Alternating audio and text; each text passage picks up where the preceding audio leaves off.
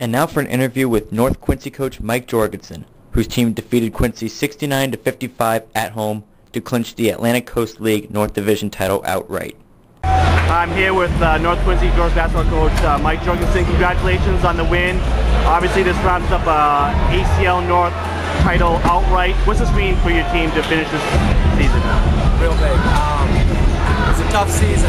To stay in this position was not easy. To climb to this position was not easy. Yeah. To stay there was some real tough games getting here. Yeah. Last year we shared with Whitman Hanson, a very fine team and program, and it feels good to win this outright this year. Yeah. Everybody, of course, thinks about Rebecca Gorham, but obviously you couldn't win this league title with just her. Can you talk about some of the other kids, maybe like Siobhan Carnell, Mary Kate Stilley, some of the other perhaps underrated kids? I'll tell you, we've talked about team all year, and girls like Siobhan, big points when we need them. And she played tenacious defense tonight. She really turned it up. Yeah. Mary Kate Stilley as a leader, as a point guard, and her defense. I'd hate to be in the other girl's shoes. Yeah. She's guarding you. Yeah. Kathleen Lynch again is just doing real strong rebounding and inside defense.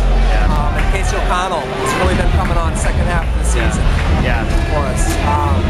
And then Becca tonight she didn't score a lot of points, I don't think, but she really did some fine rebounding and some just tough as nails when we needed her. Yeah.